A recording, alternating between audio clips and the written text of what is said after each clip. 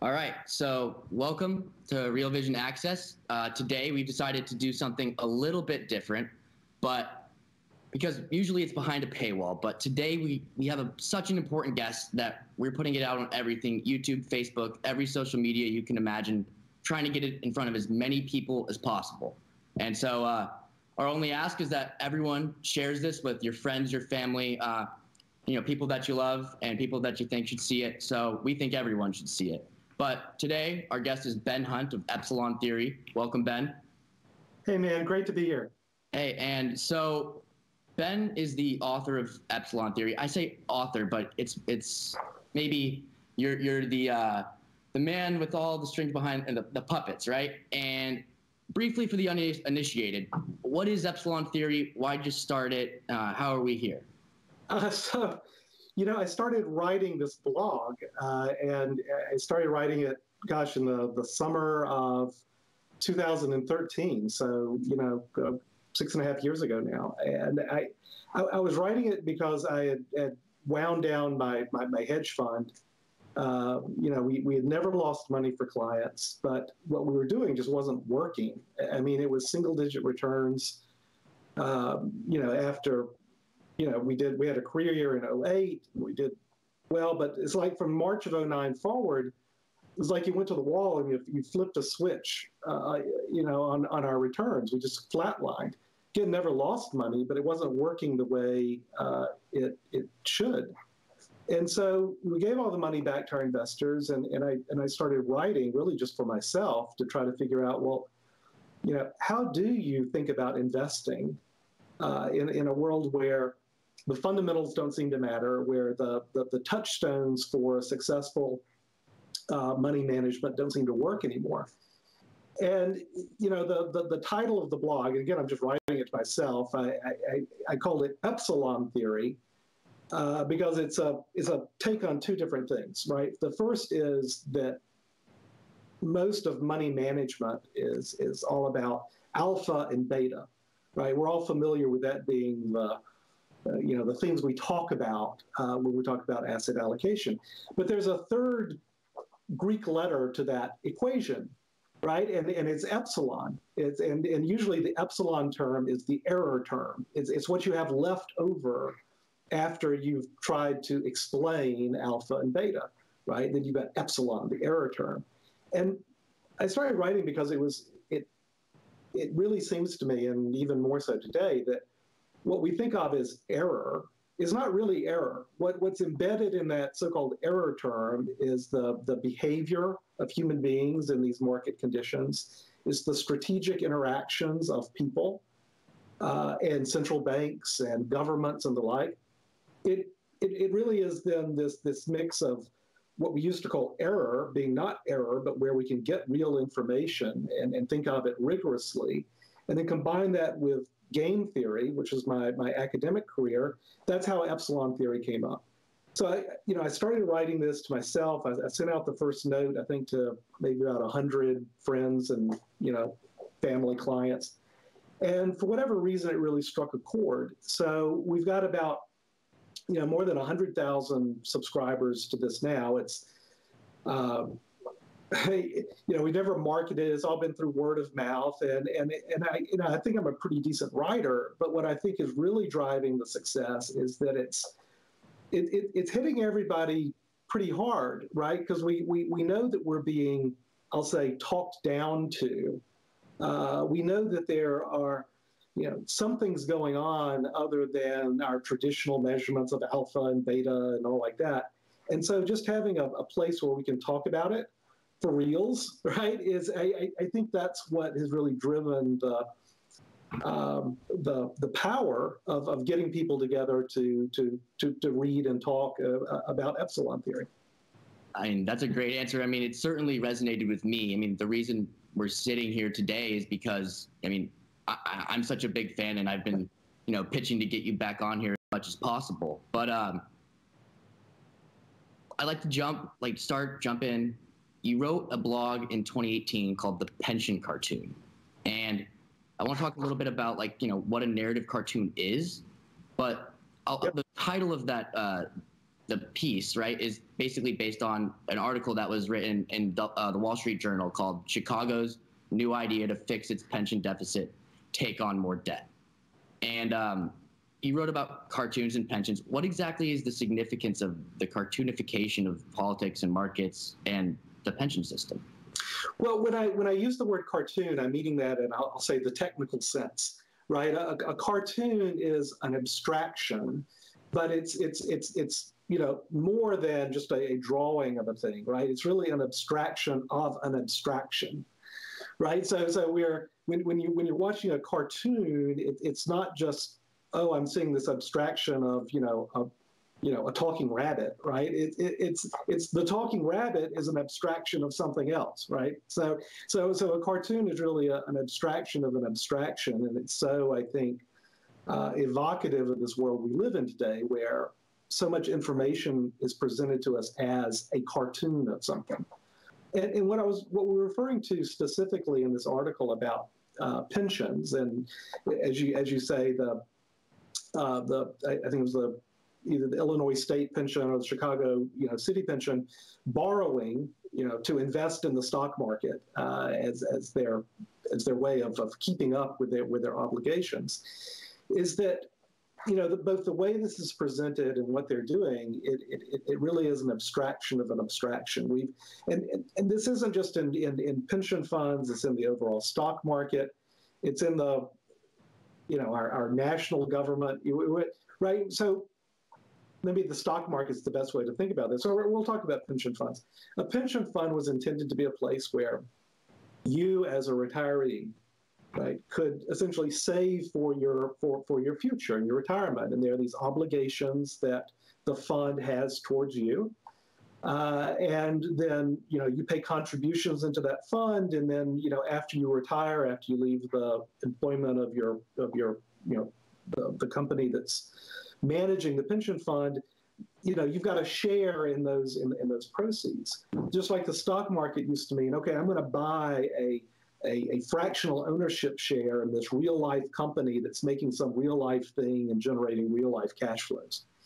Instead, the cartoon now, and this is true for pension funds, it's true for, like I say, government, it's true for the stock market, it's become this abstracted thing, really like a casino game, right? Where we're not buying something in a real life company. We're not getting some return from real life people who are managing the money to give us a retirement income stream. No, it's this abstraction of that, where it's returns. So, the cartoon here, that this is, I'll say, prudent money management to lever up the pension fund, because that's what you're doing here. You're just taking on leverage so that you can make a levered bet, in this case on the stock market. Look, there is a role for leverage. There's a role for borrowing money. Any corporation has to be thinking about it in these terms, right? Even a pension fund, I can see using some form of leverage and low volatility assets and the like. There's nothing inherently wrong with that. But what is wrong is the way that it is presented as a cartoon to us to make us believe that it is something other than what it is. Yes. Right. And you see this with pension funds. Again, you see this with our national government. You see this with every mega asset manager, every Wall Street firm. And that's what we're writing about, and that's what we're trying to get people to see through. Because once you start seeing the cartoons that are everywhere, once you start seeing what we call in game theory the missionaries who shake their finger at you and tell you how to think about the world, well, you'll start seeing them everywhere. And that's really the first step to seeing the world more clearly, so that you're not taken advantage of. There's this old saying in poker that if you've been playing poker for 30 minutes and you don't know who the sucker is at the table, it's you, right? And so, well, we're not trying to say, oh, you got to fight the Fed, or, oh my God, these pension fund guys are crooks and you got to get out and it's all going to collapse tomorrow. That's not it. What we're saying is, don't be the sucker. Don't be the sucker at the table. Understand what's going on behind the scenes and then make your own decisions for how closely you want to participate with that or not. But you're smart enough to make up your own damn mind. And that's what we're trying to achieve with Epsilon Theory. I mean, that's great. So I want to kind of place that, like, okay, we have pensions here, we have politics here, we have, whatever the next story is, because that's what these other stories. Can you put that in the 30,000 foot view? Like, what are we looking at? Because we can really point them in the United States, but this is going on everywhere. There are missionaries everywhere telling people these things. So what exactly is a narrative missionary? Well, not only has it been going on, does it go on in every country on earth, right? But it's been going on for as long as human beings have come together in some form of society, right? This is something that effective politicians have known forever. And again, I'll refer back to game theory. It's called the common knowledge game. And you can look it up on Wikipedia and the like. We're familiar with games. We think of the game of chicken and the game of Prisoner's Dilemma. And these are all interesting games. Prisoner's Dilemma is the subplot of every police procedural on television, right? Where so these are important. And all we mean by a game, again, we're using that in the technical term, like we use the word cartoon. A game is just a strategic interaction where my actions are contingent on what I think your actions are going to be, and your actions are contingent on what you think my actions are going to be, right? So it's this game of strategic interactions.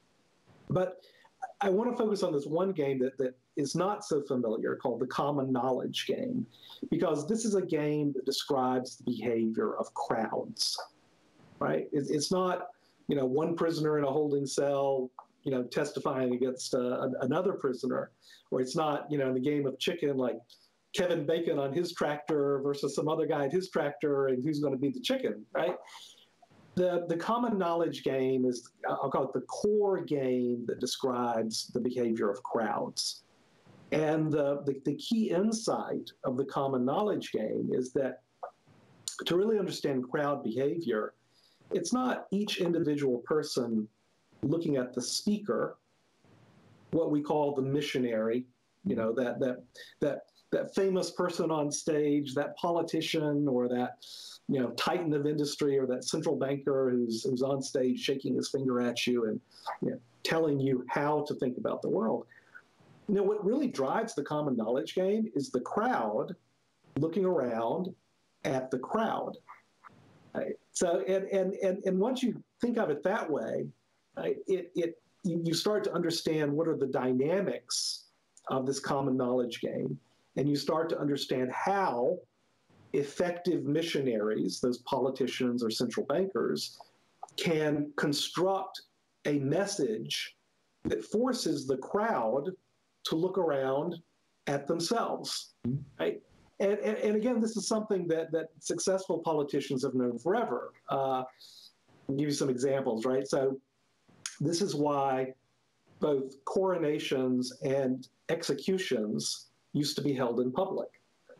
I guess coronations still are, but executions aren't, right? And the reason an execution, a beheading in London, wasn't held in private, right? right? Or but it was held where they could get as big of a crowd as possible to come see it. And the point wasn't, oh, we want a lot of people to see the poor guy getting his head chopped off or getting hanged, right?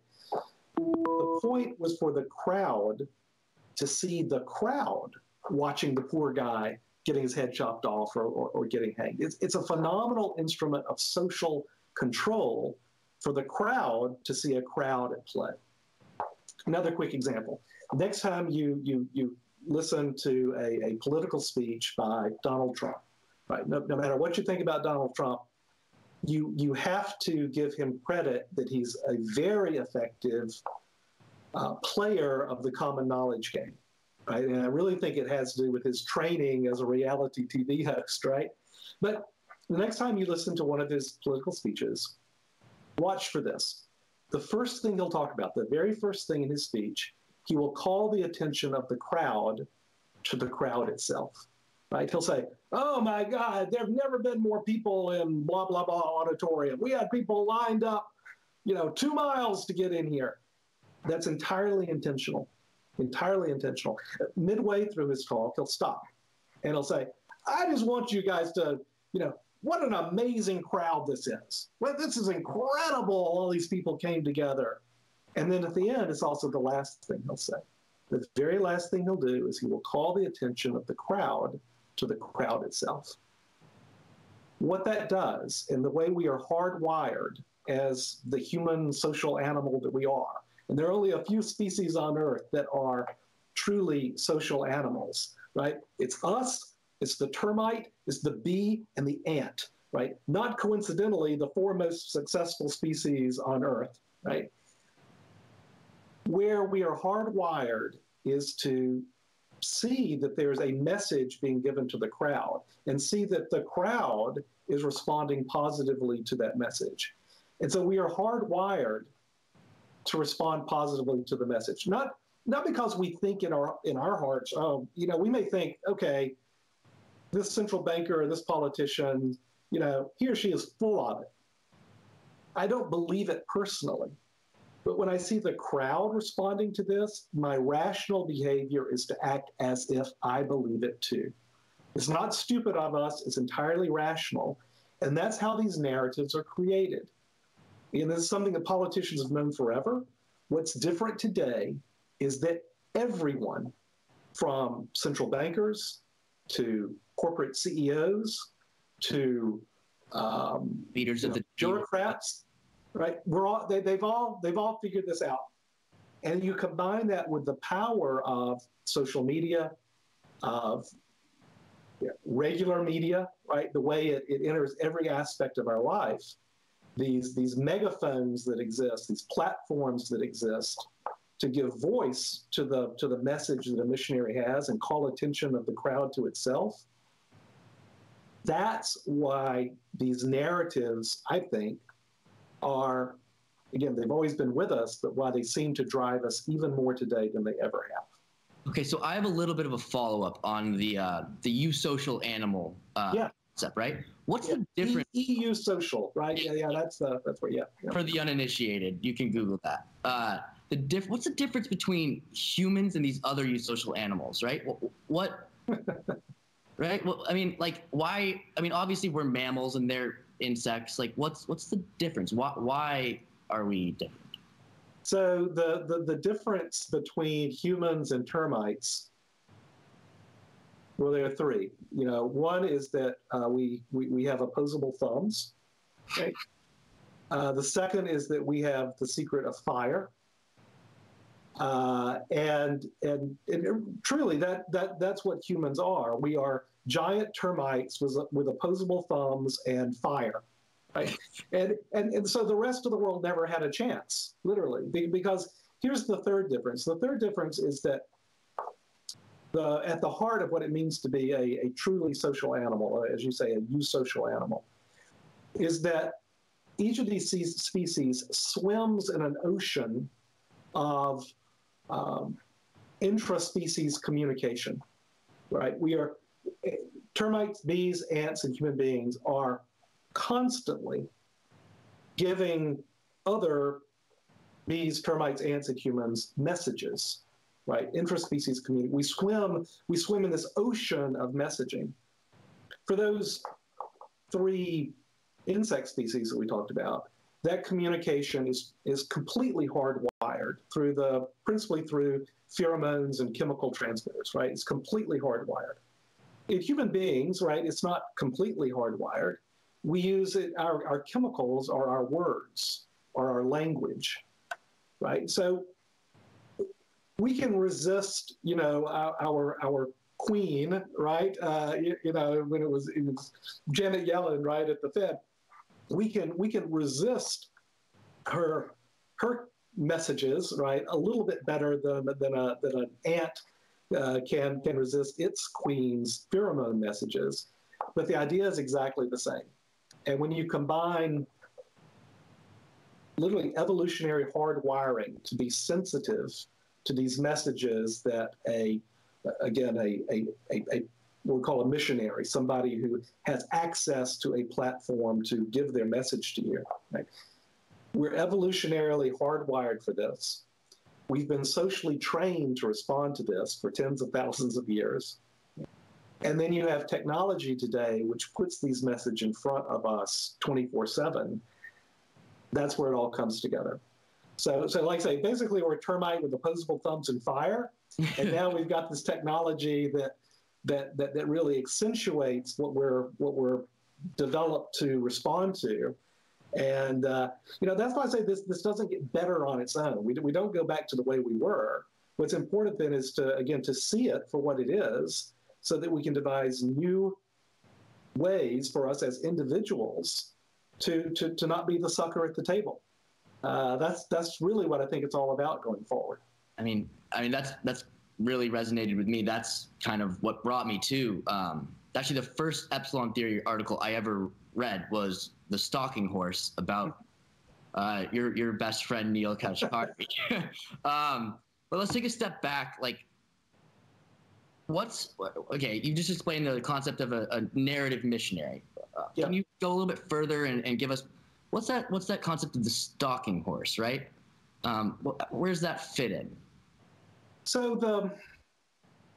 the stalking horse, and this is related to this notion of a missionary.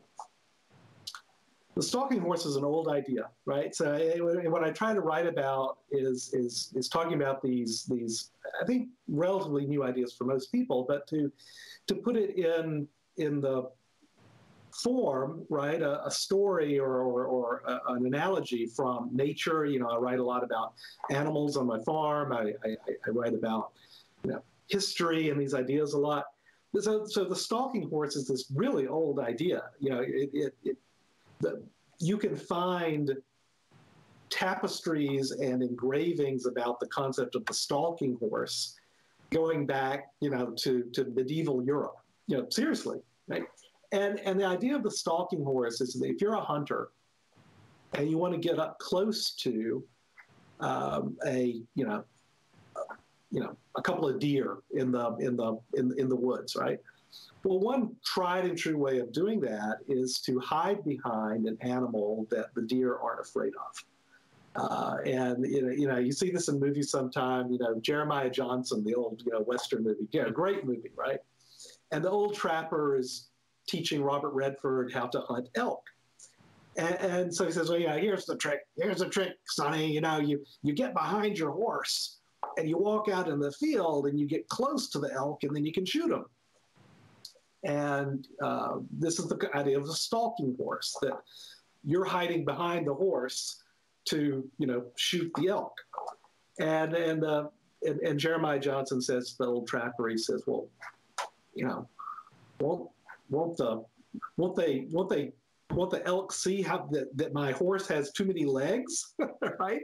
And Jeremiah says, elk don't count the feet that are underneath the horse, right?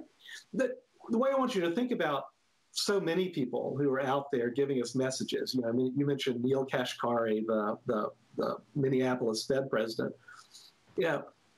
We are the elk.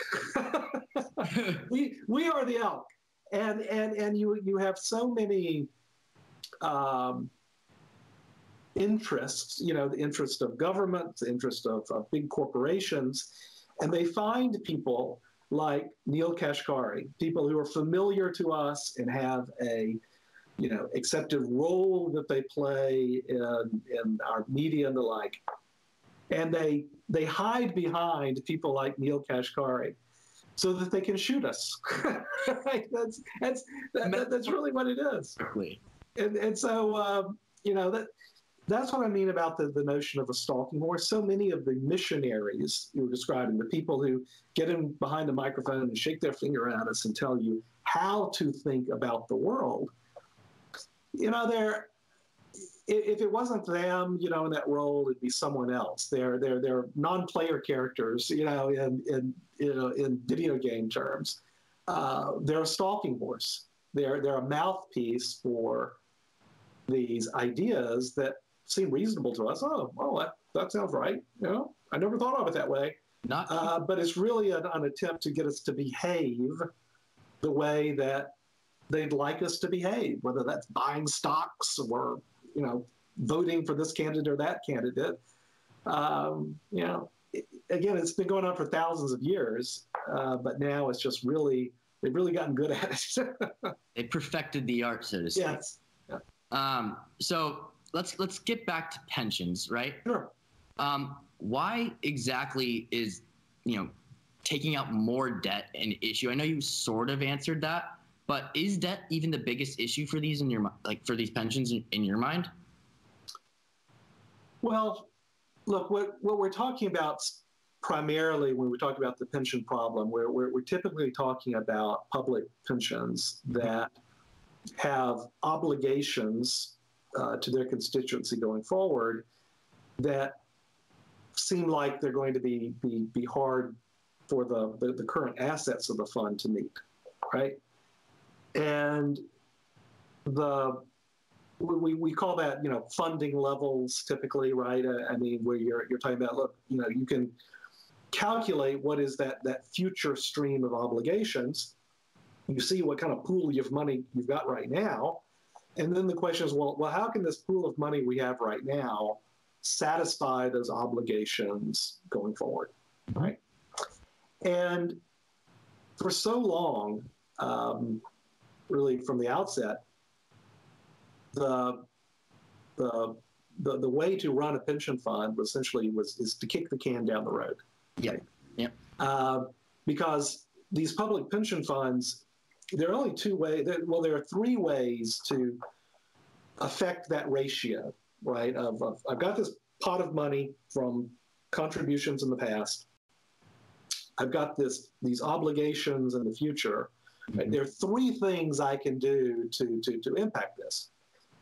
First is I can invest that money that I've got now to make more money, right? to get, and I can take on more market risk, right? That's what I'm going to do.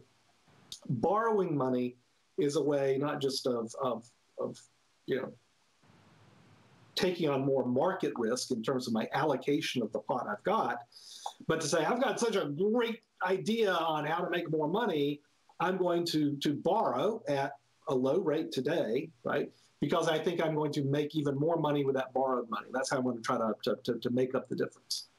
The other two ways, and more funds are going that route, because the other two ways of, let's say, bridging that gap are politically impossible today, right?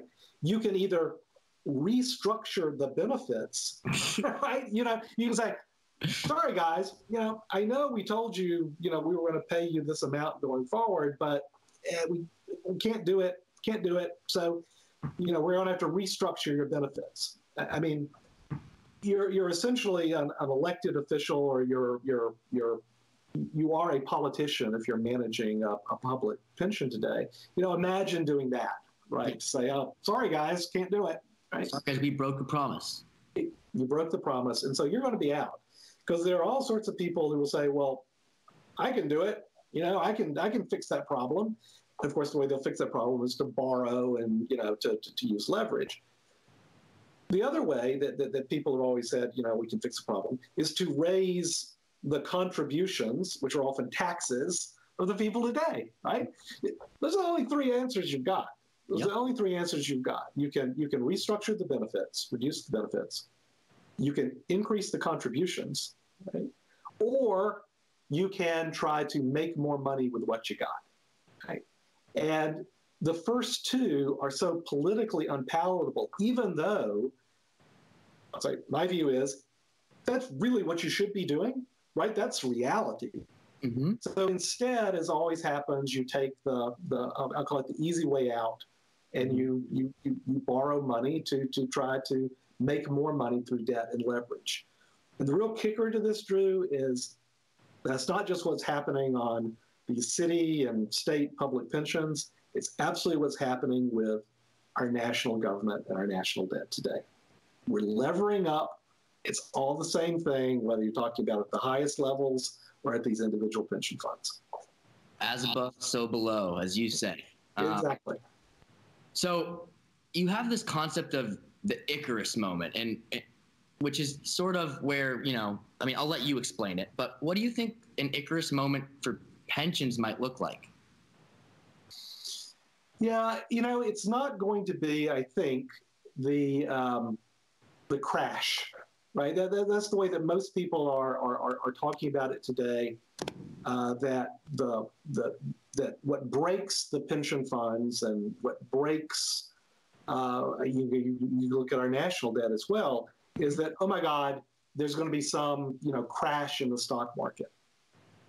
I actually think that's pretty unlikely. I actually think that that's the last war, and people are always fighting the last war. They think that the next war is going to be something like the Great Financial Crisis, where stocks can, the stock market's down, I don't know, 30, 40% or something like that. Yeah. I think that what central bankers have constructed and Wall Street and governments have constructed over the last 10 years is, I'll call it a Maginot line to protect against a deflationary shock. And so I think the idea of even, look, I think the coronavirus is going to test this. That's a deflationary shock of enormous proportions. But I actually think that what is more likely to be the next war we fight is not from a deflationary shock, but an inflationary shock, something that we haven't, which often doesn't feel like a shock. There's this old country song that falling feels like flying for a little while, right? And I really think that that's what we're going to see in terms of the inflationary environment that's coming down the pike. Ultimately, there is a fall, right? Ultimately, you do hit the ground with a really sudden shock.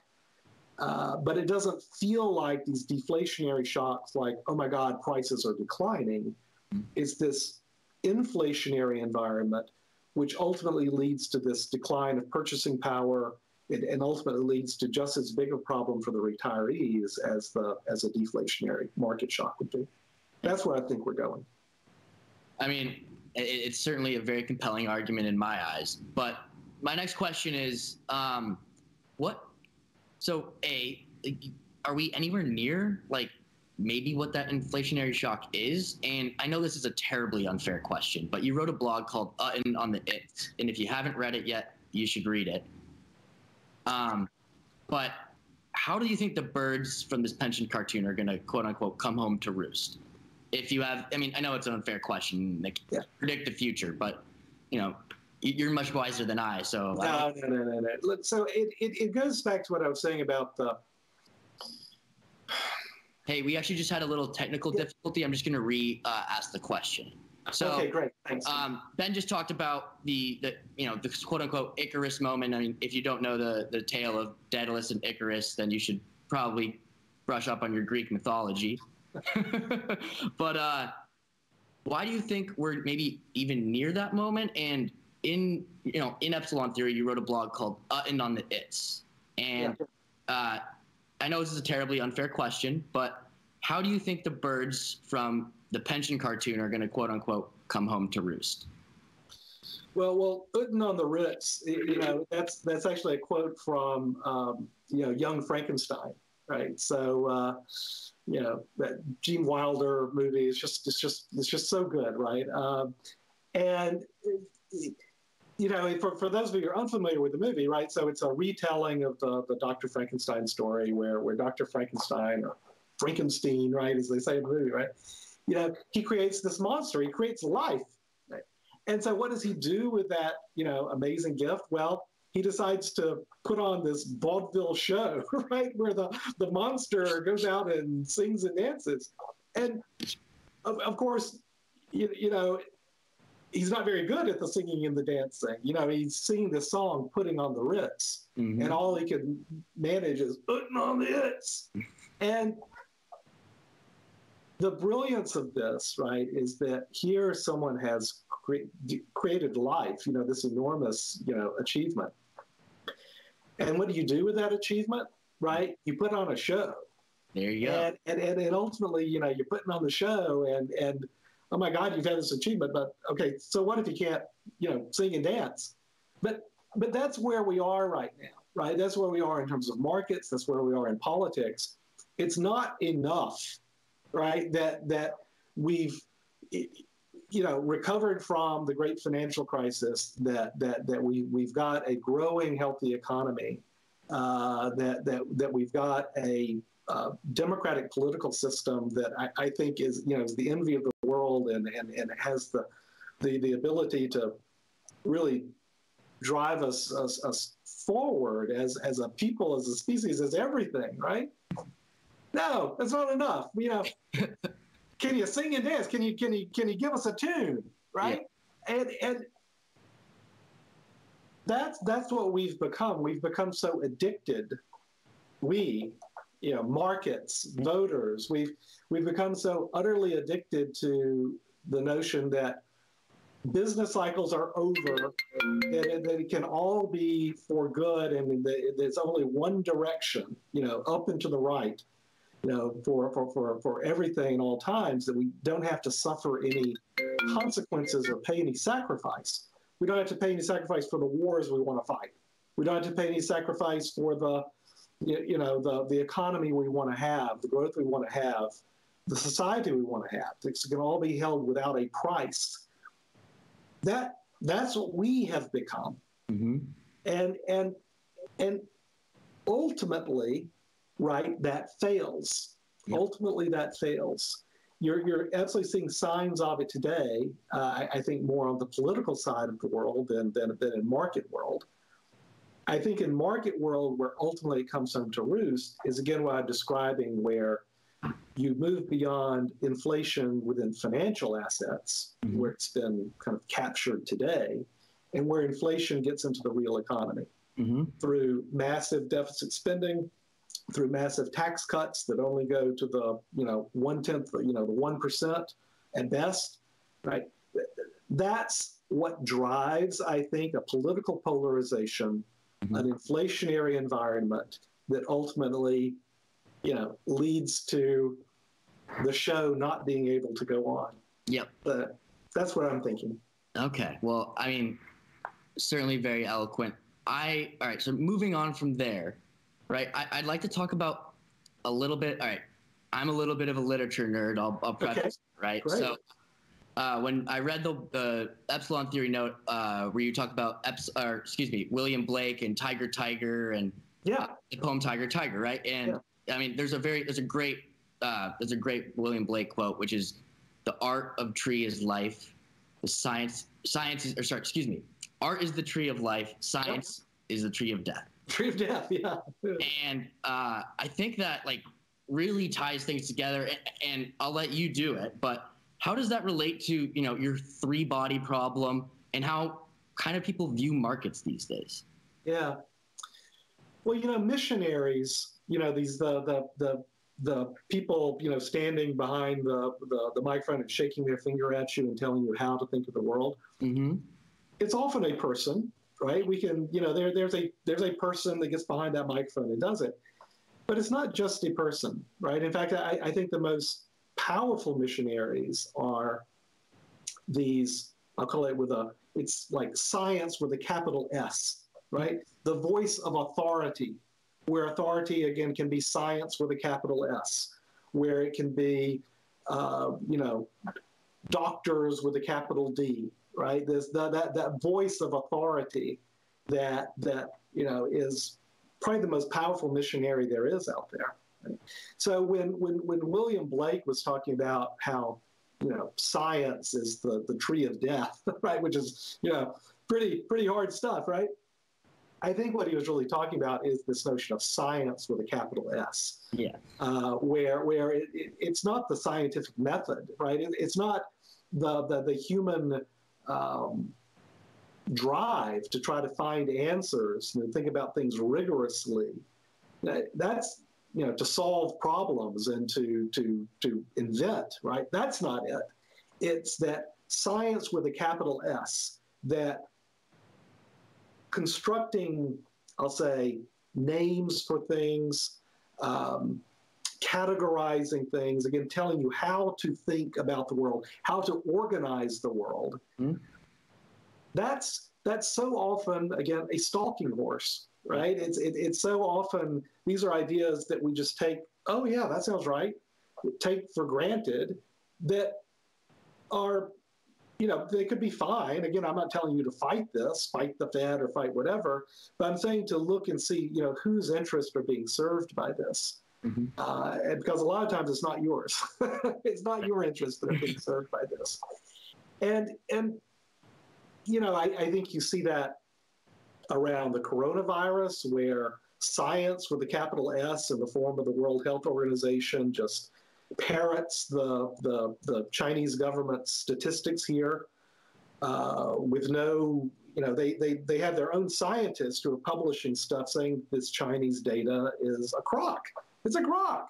And yet the World Health Organization, with that, the authority that's vested in that, right? They are giving the Chinese government's party line, literally the party line, as if it were, the truth with a capital T. And again, once you start looking for this stuff, you see it everywhere. You see it from Wall Street, you see it from politics. And again, I'm not saying to, because I don't think you can take to the streets and, oh my God, we can revolt. But what we have to do is we have to take our distance, right? We have to do three things, I think. We have to first take back our vote, meaning we don't vote for ridiculous candidates just because we're told, oh, you have to. We take back our data, right? We don't give our information out to these giant tech companies or to the state just because it leads to a convenience for us. Mm-hmm. And the third and most important is we take back our distance. And that doesn't just mean our physical distance, it means our distance of mind, frankly, that we have a healthy skepticism for what we're told, where people shake their finger at us. We're not saying that we're going to, put on our tinfoil hat and move off the grid. What we're saying is that we're going to maintain our own autonomy of mind. That, to me, is at the heart of how we survive, frankly, this world that we're in today. Okay, well, I mean, that's a great transition. So this is going to be our last question that I wrote. But we have a bunch of questions from viewers, and a few people actually wrote in beforehand. So let me get to the last question, and then we'll get to that stuff. Right. So in light of, it's a pretty daunting issue, this concept of the nudging oligarchy and nudging state, which is what you're talking about, right?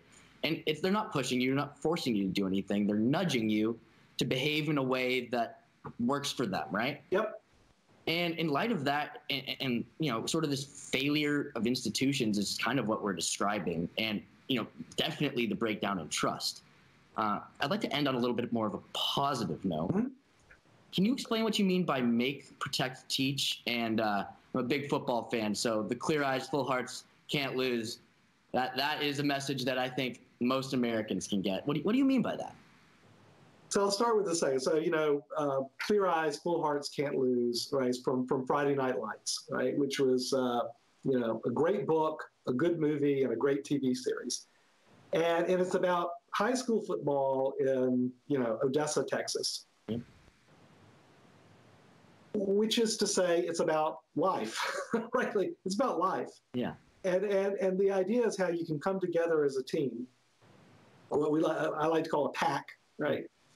And that is ultimately our protection. It's the only protection we've got, for making our way in what I like to call a fallen world, right? Because as you say, it is the failure of institutions. It's what always happens, right? This is not the first time in the history of the world that these institutions fail, where political parties become just vehicles for rent, right, or for hire, right? Yeah. Bloomberg wants to hire the Democratic Party. Trump's already bought the Republican Party. This is what happens. This is how things fall apart.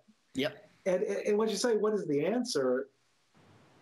I believe it so strongly. The answer is not to say, oh, I'm going to try to do some top-down, saving of the world.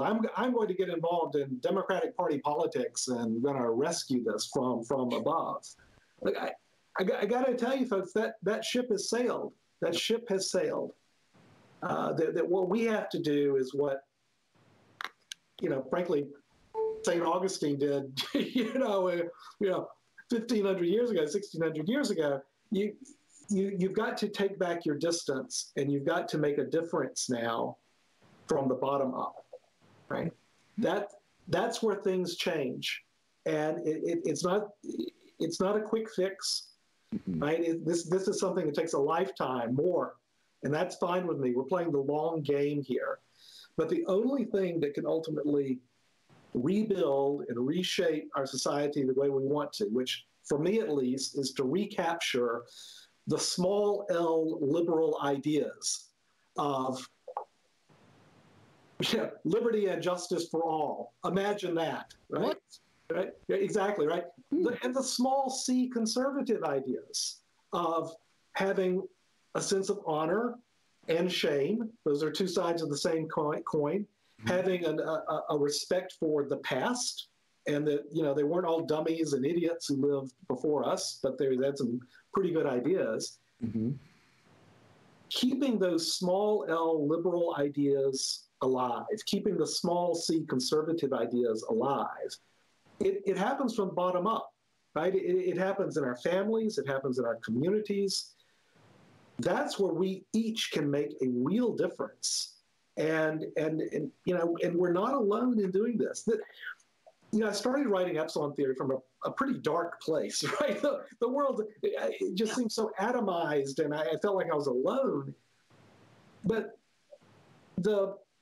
it's been so personally uplifting to me, and it's the best thing in my life to realize there are tens of thousands of people, men, women, young, old, every country on earth, who are wrestling with these same issues, who have a commitment to the small L liberal ideas of liberty and justice for all, who have a commitment to the small C conservative ideas of honoring the past and having a sense of obligation for the future. Right? We're not alone. And so what I think we can really do is find ways to express that, to make a difference, not by starting a political party or something like that, but it's the politics and the investing of distance, right? Of pushing back from the casino table that is markets today, pushing back from the constructed politics of us versus them that is today, and saying, we're not going to play that game. We're going to play a different game. We're going to invest and engage in commerce with our pack, right? We're going to help our pack and our extended pack, not because it's instrumentally good to us, but because this is what human beings should do, right? This is how we keep those small L liberal virtues and small C conservative virtues alive. And, that's why we write. This is why we fight. Yeah. And, we're going to start having, big national meetups on this. We're doing lots of regional meetings of this. It really is constructing, like, to use that kind of revolutionary language, you create a cell, right, of believers in those small L liberal virtues and small C conservative virtues. It is a social movement that I know it sounds highfalutin, but that's what I want to try to advance here, Because it's like Margaret Mead said, I'll paraphrase her here, right? That never doubt the power of a small, committed group of citizens to change the world. Hey. Because in fact, that's the only people who ever have changed the world. Well, I mean, there's 100,000 people in the pack, so that doesn't sound like it's that small. It sounds pretty damn big. And it's growing. It's growing. Yeah. It's growing enormously. Yeah. Well, I mean, there's certainly a reason for that. And I want to thank you so much for answering my questions. That was literally a bucket list item for me. You just did. I'm over the moon right now. But anytime. We have a few questions, right, sure, from our viewers. So this is beforehand. I think the first one I'm going to ask is, I mean, obviously you've been on this coronavirus story this morning. Twitter actually made your tweets sensitive about it, which is that's a whole nother story. That, I mean, you and I could have a whole nother hour conversation about that. You sure could. And I'd love to do it on Real Vision if you're up for it, maybe in a few months. But what are the knock-on effects that this coronavirus has? Like, everyone's telling me. I mean, you wrote an article today about the head of the WHO. Yep. What are the knock-on effects of this? Well, let me describe it this way. So yesterday, I think on that cruise ship, that's, in quarantine in Yokohama Harbor or wherever it is, you had whatever it was, 120 new cases, 120 new confirmed cases on this cruise ship of 3,000 people. And outside of Hubei province in China, counting the whole rest of the world, supposedly we only had another, we had fewer cases than that. Yeah. Right? Yeah. Confirmed in the entire world. Right? So the genie's out of the bottle here. If and this is, not me saying this. This is, WHO sponsored scientists saying, actually we think the R0, the uncontrolled propagation rate of this virus is like between 6 and 7, right? Which is just, oh my God, right? That's just epidemiology. That's absurd. Yeah, it's absurd. So right. So this is the exponential spread of this virus, which we still don't know how it's being spread, right? It's just, I mean, this is going everywhere. I think. But so another piece of news came out of Japan today, where the Tokyo Marathon has canceled all of the, I'll call it the general interest, the public runners. This right. So the Tokyo Marathon is now going to be limited to the invitation only list. The top 200 marathon runners of the world. And for this audience, maybe the New York or Boston Marathon is a more, but it's run the same way as the Tokyo Marathon. They invite 100 or so runners, and otherwise you submit, you've been running, and they admit, and so they have like 10,000 people running the race. Mm-hmm. Well, you're going to have 200 people instead of 10,000 people running the Tokyo Marathon. I think that's exactly the right thing to do. I think that whoever's organizing the Tokyo Marathon is being really smart about this. Mm-hmm. My point is that this idea of we're going to have to start canceling public events like the Olympics, right? The notion of, is there going to be an NFL season next year with stadiums full? I know that seems crazy, but if you're involved with anything to do with, I'll say, public events, like your professional sports league, mm-hmm. and you're not making contingency plans now, mm-hmm. for like, oh, well, we're just going to do our games in front of the TV cameras, right? We can't have 30,000 people or 50,000 people getting together in one place because they're not going to come together. No. This is what we're going to be talking about in 6 months. Yeah. And that's not, I think that actually that this virus can be quite survivable. Yep. I think that what happened in China was that the healthcare facilities were just overrun, swamped. Yep. And that's why they had to graduate to these really draconian measures of just shutting down entire cities of 10 plus million people. It's because they were not prepared in their with their health professionals in terms of the training or the equipment. So I think that's where we are right now, where we have to start getting off this game of, oh, how many confirmed cases did we have in, Egypt and Indonesia? Who cares, right? Yeah, doesn't matter. The issue is, in Indonesian hospitals, we need the healthcare professionals prepared for when you start treating this, that the doctors and the nurses are not themselves getting sick and the entire healthcare system breaks down. That's what happened in Wuhan. And that's what we have to avoid happening anywhere else in the world. All right. In the interest of time, I'm just going to run down a few. This is one from one of the people that were watching live. Do you think that governments addressing the massive pension underfunding might actually just nationalize all the pensions and have a national pension program, kind of like, how people are talking about a debt jubilee, a pension jubilee? Well, we kind of do now, right? So there is a pension insurance fund, right? And it's for private pensions, right? Where the government is there to backstop the failure of a private pension fund. The national government is also there to backstop every public pension fund. Mm-hmm. So, the ideas of Jubilee, it's clearly happening, right? And this is not a Democrat, Republican, this is not a left-right thing. Donald Trump, for God's sake, is running trillion-dollar deficits, and, he'll have a $2 billion or $2 trillion, debt fund coming out. If he's reelected, he'll call it, Keep America Great Fund, right? If a Democrat's elected, they'll do $1 trillion debt issuance. They'll just call it a green fund. It's the same damn thing. Yep. Right? So absolutely there is, a public backstop for this. Mm-hmm.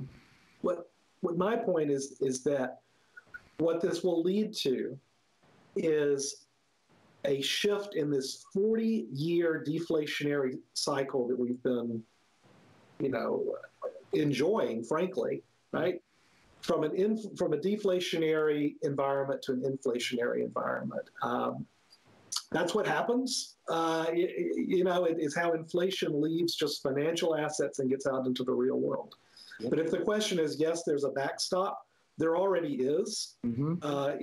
In law for private pension funds and in practice for public pension funds as well. So that's why I don't get worked up about, oh my God, the pension fund's not going to be able to pay their money. I don't think a deflationary shock is likely. And if that were the case, the federal government is going to step in. All right, so this is the last question, and it's pretty interesting. And I mean, this guy is very fortunate. His name's Dale. I'm 64 and retired. I have all my retirement funds in gold and silver with some in the mining stocks. So he's probably a huge Real Vision viewer. Because of the central bank world and how it's indicated low rates and some version of QE as far as the eye can see, as long as all he needs to do is maintain his purchasing power of his existing wealth, is there anything wrong with his strategy? Like, it may not be in the mainstream, but if he just needs to maintain his purchasing power. So, I mentioned, we're always fighting the last war. Yeah. And I think that gold, precious metals, even Bitcoin is a good, I'll call it, I'm going to call it a trade, right? Or at least I'll call Bitcoin a trade. Gold, I think, is more than a trade, right? And I understand that you're looking at this to maintain your purchasing power if we have an inflationary environment. And also if you have a crushing, deflationary shock, as unlikely as I think that is, I get the value of gold in that respect also. Mm-hmm. All I will say, though, is that, the next war is always a little different from the last war. And when I think about, my investing, right, I'm all for pushing away from the casino table. Like I said, exactly what that sounded like to me. But what that also means for me is I want to invest in, I'll call it tangible cash flows mm-hmm. of real businesses in the real economy that have real purchasing power. Yep. Because that you know, they talk about location as being the most important things for like fast food. Right? In an inflationary environment, the most important things are pricing power, pricing power, pricing power. Yep. So my preference, the way I think about maintaining my purchasing power, is to invest in the real economy with fractional ownership shares of real cash flowing businesses that have real purchasing power, right? That are price givers rather than price takers. You sound like not part of the casino.